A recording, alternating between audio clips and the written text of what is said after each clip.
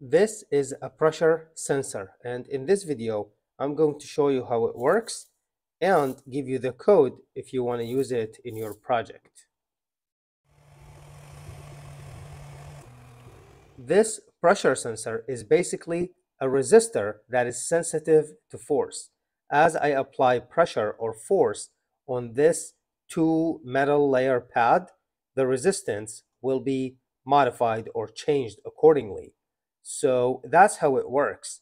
And now we can read the resistance using an analog pin on the Arduino. Let me show you how this works first. So I have my sensor or the resistor here, and I have a servo just reading the value from the sensor and applying it to the servo angle. And as you can see here, as I press on the sensor, the servo goes in the other direction. I can press and hold. This is just to demo that the force being applied. Now you get the idea.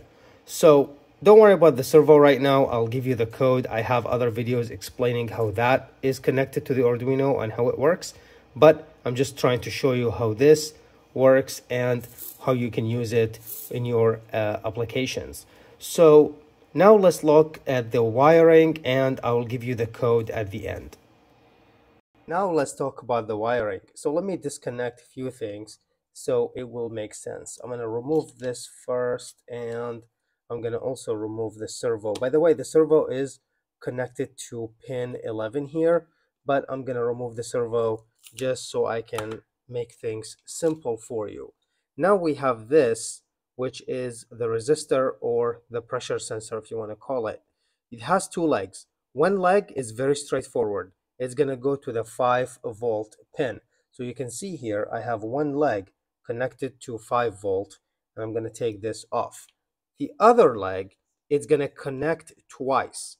One to the ground through this 10K resistor. So through the 10K resistor, it's going to the ground pin. So this is the ground pin.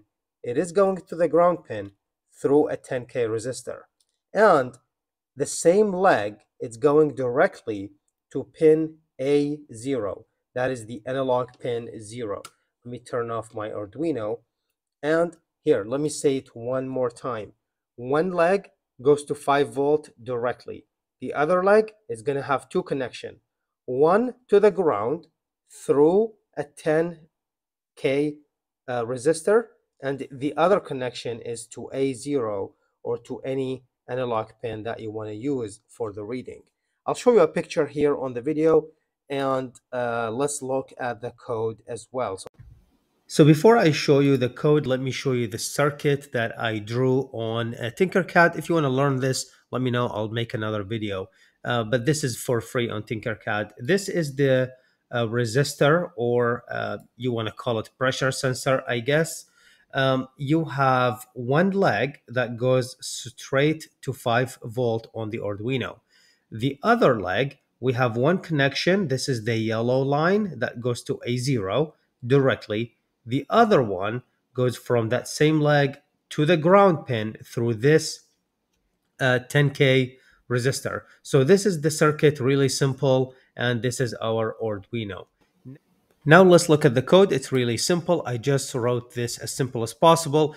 As you know, I always try to do this, and I want you to expand on this if needed, but I want to give you the simplest code possible to get you started.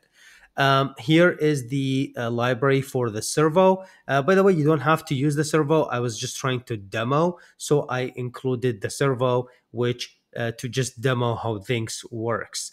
This is the servo object, so don't worry about that really if you don't want to use the servo. The servo is using pin 11, so I have the servo attached to pin 11. This is for the serial monitor here, and this is our loop. First, we have a pressure variable to store the value. This is the pressure we are reading from the analog pin 0, as you can see. The value can be between 0 and 1023, and that is kind of high to pass directly to the servo. So I divided it by 5, and it worked out perfectly. Here, I'm just outputting the pressure value so I know what I'm writing to the servo. It helps with troubleshooting, and you do need that delay at the end. So this is it for the code really quick.